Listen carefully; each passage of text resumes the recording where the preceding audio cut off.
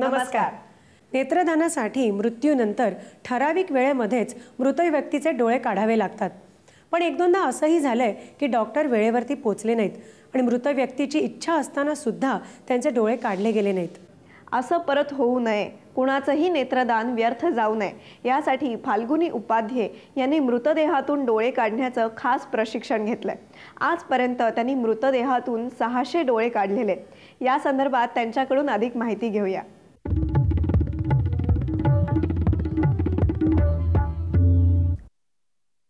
15 साल पहले मेरे पिताजी ने समर्पण ट्रस्ट के अंदर समर्पण आई बैंक शुरू की, जिसमें आई डोनेशन के लिए दिन रात कभी भी किसी भी समय डेथ होता था तो आँख लेने जाना पड़ता है। तो तभी सभी डॉक्टर्स को रिक्वेस्ट करके लेके जाते थे पहले शुरू में। तो आई सर्जन्स कोई बिज़ी है कॉन्फ्रेंस में, कोई ऑपरेशंस में, तो उनको वक्त नहीं रहता था। तो 4 घंटे के अंदर आँखें डेड बॉडी से निकालनी ज़रूरी होती है, नहीं तो आँखें ड्राई हो जाती है। जो पार्ट यूज़ करना है कॉर्निया, वो ड्राई हो जाता है। तो 4 घंटे के अंदर निकाल नहीं पाते थे। तो डॉक्टर जो आई सर्जन्स है यहाँ सबब्स के, उन्होंने नहीं बोला कि आप ही सीख लो तो हम लोग को तकलीफ़ कम हो जाएगी करके। तो तभी मैंने निकालना सीख लिया, उन्होंने ही सिखाया सब डॉक्टर्स ने। हाँ, सबसे पहले जब भी मुझे एक आई सर्जन ने बोला कि चलो आज तुमने निकाली हैं आँखें पहली बार कि तुम निकालो, तो मुझे देखा तो था कैसे निकालते हैं, लेकिन वो इंस्ट्रूमेंट पकड़ना और मेरे हाथ काँप रहे थे फर्स्ट टाइम जब भी पहली बार निकाली। और उस दिन बॉडी में से उजिंग भी खूब हुआ। जो ब्लड निकलता है डेड होने के बाद, कभी कभी कोई किसी बॉडी में से निकलता है, आँखों में से ब्लीडिंग होता है, उसको उजिंग बोलते हैं। वो काफ़ी हुआ उस दिन, और उसको फिर बंद करना पड़ता है, स्टिचेस लेना पड़ता है, वो सब। तो फर्स्ट टाइम वो ब्लड देख के थोड़ा डर लगा, लेकिन फिर बाद में नहीं, कभी भी नहीं हुआ। ये काम के लिए मुझे रात में दिन में कभी भी जाना पड़ता है। कभी कभी रात को 2-2 3-3 बार जाना पड़ता है, 2 बजे 3 बजे 4 बजे। कभी घर में से कोई रिस्ट्रिक्शन नहीं हुआ कि रात को 2 बजे है अभी नहीं जाना है, ऐसा कभी भी किसी ने नहीं बोला। और फैमिली का काफ़ी सपोर्ट की वजह से मैं अभी तक ये काम कर सकती हूँ। एक तो ये कि अभी तक अंधश्रद्धा बहुत है यहाँ पे आई डोनेशन करने के लिए। लोग बोलते हैं कि मरने वाला व्यक्ति आई डोनेशन करके जाएगा तो वो स्वर्ग कैसे देखेगा। आई डोनेशन करने से कुछ ऐसे जो फिल्मों में दिखाते हैं आजकल कि इसकी आत्मा इसके अंदर जाती है, वैसा कुछ होता नहीं है। और कई फिल्मों में बताते हैं कि आँखों का कलर चेंज होता है, तो वो भी नहीं होता है, क्योंकि आई डोनेशन जो करते हैं उसमें जो ब्लाइंड लोगों को जो पार्ट लगता है वो सिर्फ कॉर्निया लगता है, जो ट्रांसपेरेंट रहता है, जिसका कोई कलर नहीं रहता है। तो खाली पूरे आईबॉल में से एक कॉर्निया ही यूज़ होता है जो कॉर्नियल ब्लाइंड को लगता है। सिर्फ कॉर्नियल ब्लाइंड है वही सिर्फ देख सकते हैं, बाकी जो ब्लाइंडनेस है वो लोग देख नहीं सकते। अगर किसी को आई डोनेशन करना है तो अपने फैमिली मेम्बर्स को बताना ज़रूरी है, बता देना चाहिए कि भाई मुझे आई डोनेशन करना है। मेरी अगर मृत्यु होती है तो नज़दीक की आई बैंक को बुला के मेरी सबसे पहले आई डोनेशन किया जाए। इसमें कोई लिख के देने की ज़रूरत नहीं है पहले से, और बस फैमिली मेम्बर्स की परमिशन होनी चाहिए। अगर डेथ होता है और बाद में फैमिली मेम्बर्स अगर नहीं चाहते हैं तो भी आई डोनेशन नहीं हो सकता है, तो पहले उनको मेंटली प्रिपेयर करना चाहिए। जब भी डेथ होता है, आई डोनेशन करना है तो उसके पहले तुरंत ही उन्होंने जितने भी घर रूम में पंखे, जहाँ पे बॉडी पड़ी है वहाँ पे जितने पंखे हैं, एसी है, वो बंद करना चाहिए। आँखों के ऊपर एक गीला कपड़ा रखना चाहिए, आँखों को ठीक तरह से बंद करना चाहिए। कभी कभी आँखें खुली रह जाती है डेथ होने के समय, उसको बराबर बंद करना चाहिए ताकि कॉर्निया ड्राई ना हो सके। और एक गीला कॉटन लेके उसकी आँखों पे रखना चाहिए। अगर घर में कोई एंटीबायोटिक्स है तो वो 2 ड्रॉप्स डाल देना चाहिए, और सर के नीचे 2 पिलो रख देने चाहिए, हेडअप्स करना चाहिए। अवेयरनेस बहुत कम है अभी तक। 15 साल में मैंने अभी तक 600 आँखें ही कलेक्ट की है, तो साल की करीबन 40 आँखें आती है। बहुत ही कम लोग आई डोनेशन करते हैं। श्रीलंका जैसे छोटे से देश में मैक्सिमम आई डोनेशन होता है, और अपना इतना बड़ा देश है, आई डोनेशन बहुत कम है। उसके लिए जो मेडिकल प्रैक्टिशनर है, जनरल प्रैक्टिशनर है, जो डेथ सर्टिफिकेट देते हैं उसमें एक कॉलम है कि आई डोनेशन करना चाहेंगे क्या नहीं। तो पेशेंट के रिलेटिव जब भी जाते हैं लेने के लिए डेथ सर्टिफिकेट, तभी डॉक्टर ने पूछना चाहिए एक क्वेश्चन कि आई डोनेशन करना चाहते हैं कि नहीं। उन्होंने थोड़ी समाज में जागरूकता लानी चाहिए। मेरा तो बस यही कहना है कि ज़्यादा से ज़्यादा लोगों ने आई डोनेशन काम के लिए आगे आना चाहिए। आई डोनेशन ज़्यादा से ज़्यादा करना चाहिए ताकि कॉर्नियल ब्लाइंड्स उनको भी दृष्टि मिल सके और देख सके। आजच्या जमान्यात प्रत्येकाला स्मार्ट आणि आधुनिक दिसावंसं वाटतं। त्यासाठी आपलं व्यक्तिमत्व, वागणं, बोलणं आणि पेहराव या सगळ्या गोष्टी महत्त्वाच्या आहेतच, पण या सगळ्याला उठाव येतो तो साजेशा मेकअपमुळे। मेकअप करणं ही एक कला आहे। याची सविस्तर माहिती आज आपण घेणार आहोत रश्मी कांदळकर यांच्याकडनं। कॉलेजमध्ये जाताना किंवा रोजच्या वावरासाठी किंवा पार्टीसाठी प्रत्येक प्रसंगानुरूप कोणता बदल करायचा हे आज आपण माहिती करून घेऊया।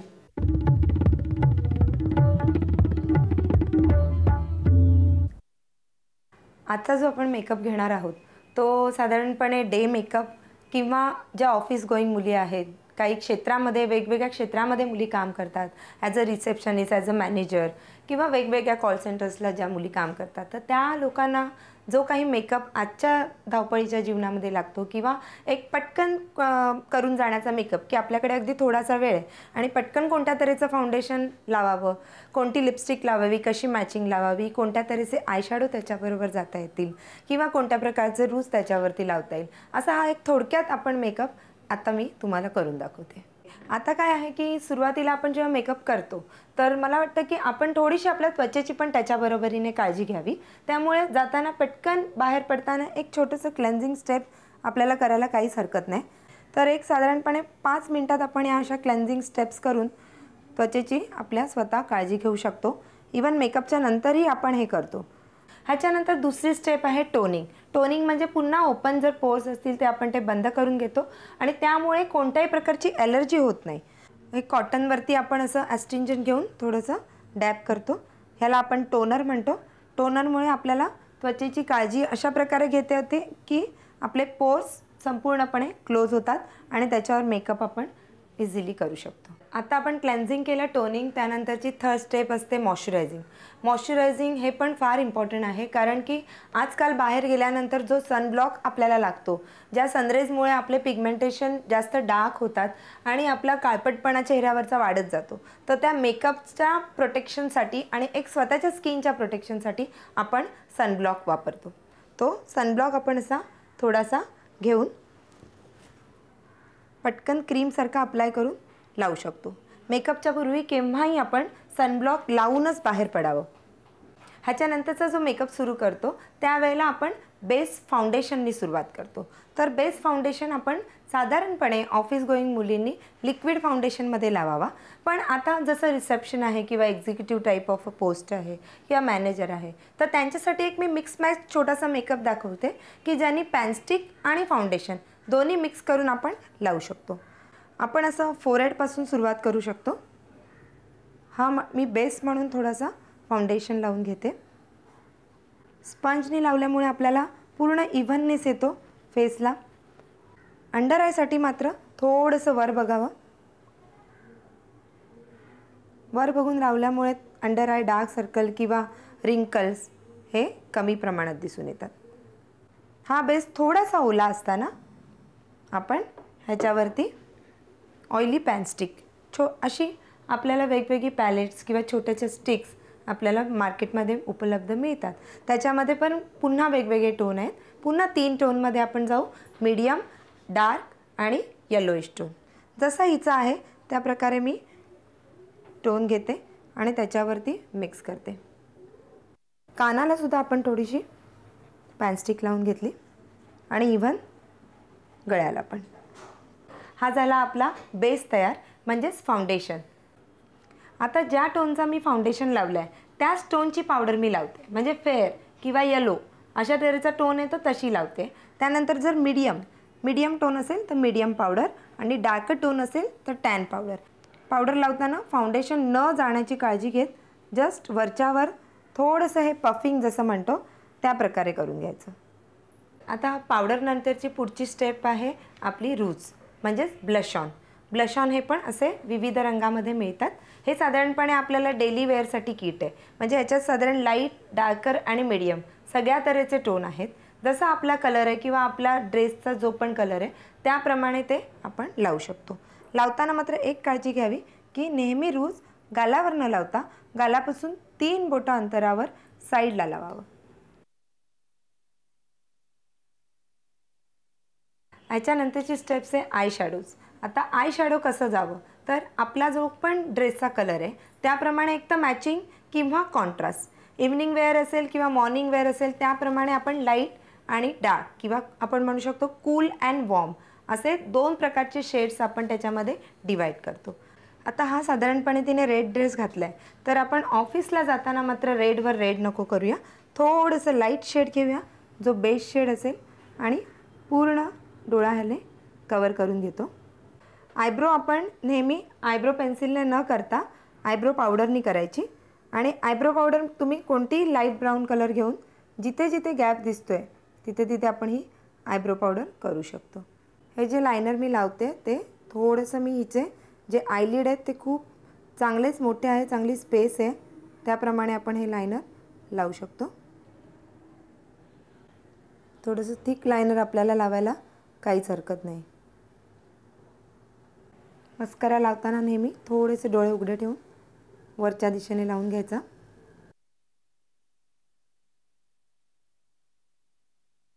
आता खाली लावताना मस्कऱ्याचा जो टिप आहे तो फक्त टिप याला खालच्या आयलॅशेसने लावून घ्यायचा आहे.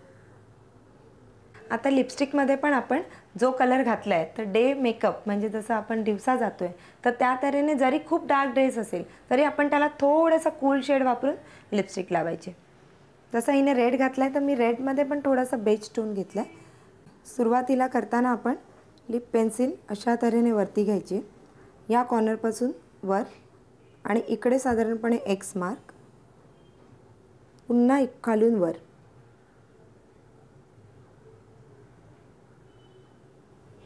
अशा तऱ्हेने लिपची लाईन वरची आणि मग खाली करताना पुन्हा सेम जस्ट असं जाऊन या साईडने पुन्हा खाली यायचं आहे आणि मग दोन्ही लाईनमध्ये मिक्स करायचे.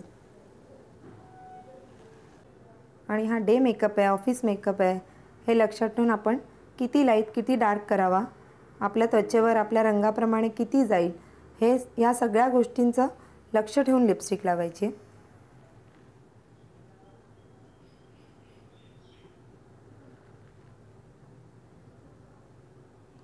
हे आता लिप ग्लॉस जे आहे ते फक्त मधल्या एरियामध्ये आपण लावतोय, बाकीच्या साईडच्या एरियाला सोडून फक्त मध्ये आपण हे लावतोय. बरं, हा झाला आता पूर्ण डे मेकअप किंवा ऑफिसला जाण्यासाठी आपण रेडी झालोय. लहान मुलांच्या संगोपनाविषयी मार्गदर्शन करण्यासाठी आज आपल्याकडे आल्या डॉक्टर उर्जिता जैन.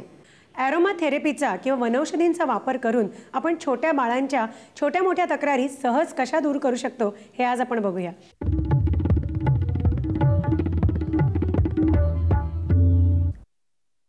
लहान मुलांमध्ये सर्दी आणि खोकला वरचेवर होणं हे अतिशय कॉमन आहे. त्याची असंख्य कारणं असतात. एक तर शरीरातली कारणं असतात आणि दुसरी म्हणजे लोकल त्या श्वसन मार्गाची कारणं असतात.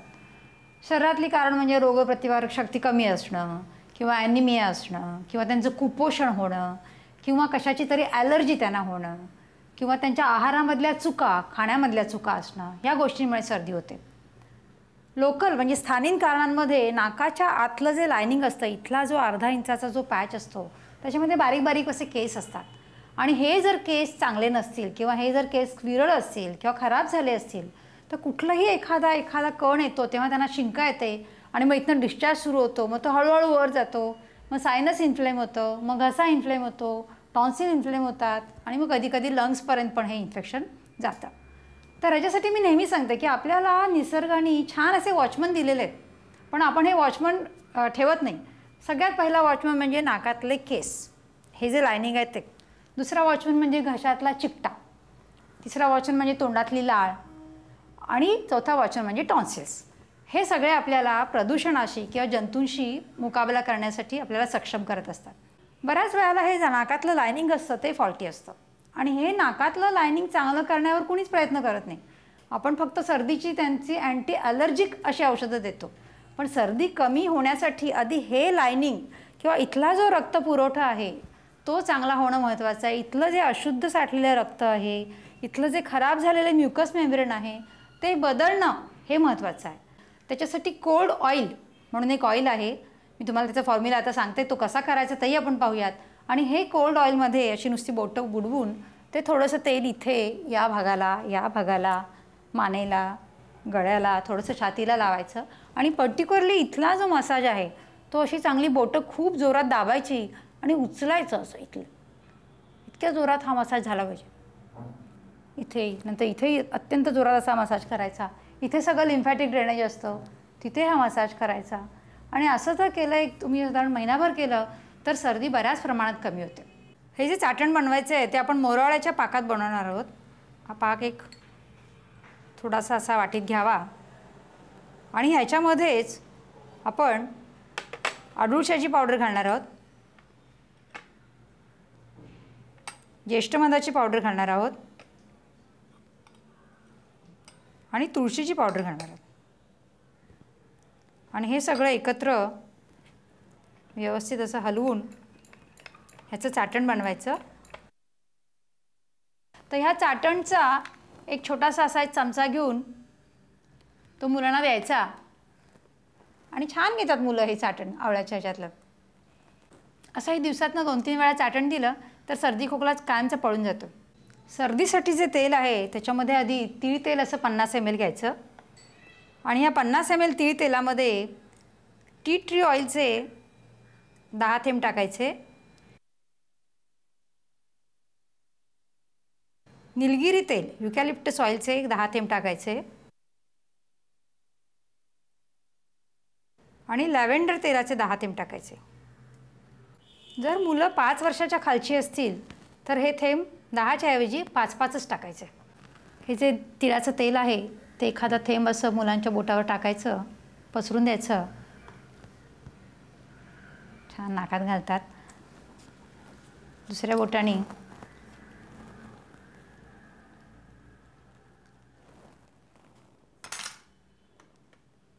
तर असं हे जे नस्य आहे जर केलं मुलांनी तर त्यांच्या नाकातलं लायनिंग चांगलं राहतं. उत्कृष्ट अशी एक वनौषधी आणखीन आहे ती म्हणजे कोरफड. जेव्हा मुलांना गोड खाऊन किंवा कोरडा खोकला असतो तर अशा वेळेला कोरफडीचा गर द्यावा मुलांना. तर असं एक कोरफडीचं पान असतं, ते असं गॅसवर शेकून घ्यावं. हे छोटंसं पान आहे, चांगली मोठी मोठी पानं मिळतात. ते असं गॅसवर शेकून घ्यायचं आणि त्याचा असा हा पीस काढून घ्यायचा, त्याची सालं अशी काढून घ्यायची आणि मधला जो गर आहे तो मुलांना खायला द्यायचा. असं एखाद्या वाटीत हा गर असा काढून घ्यायचा.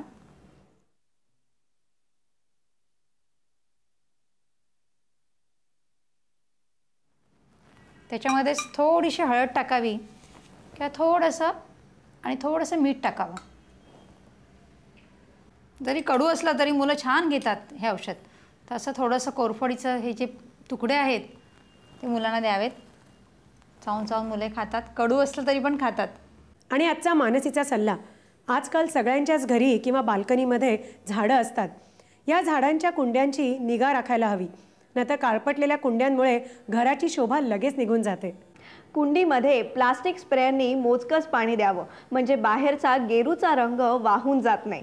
तरीही जर पाणी टपकल्यामुळे गेरूचा रंग निघून गेला तर दर 2-3 महिन्यांनी नवीन रंग द्यावा. सर्वसाधारणपणे 3-4 महिन्यानंतर कुंडीतल्या मातीचा वरचा थर हा नवीन करावा आणि त्यामध्ये कंपोस्ट खताची मिसळण करावी.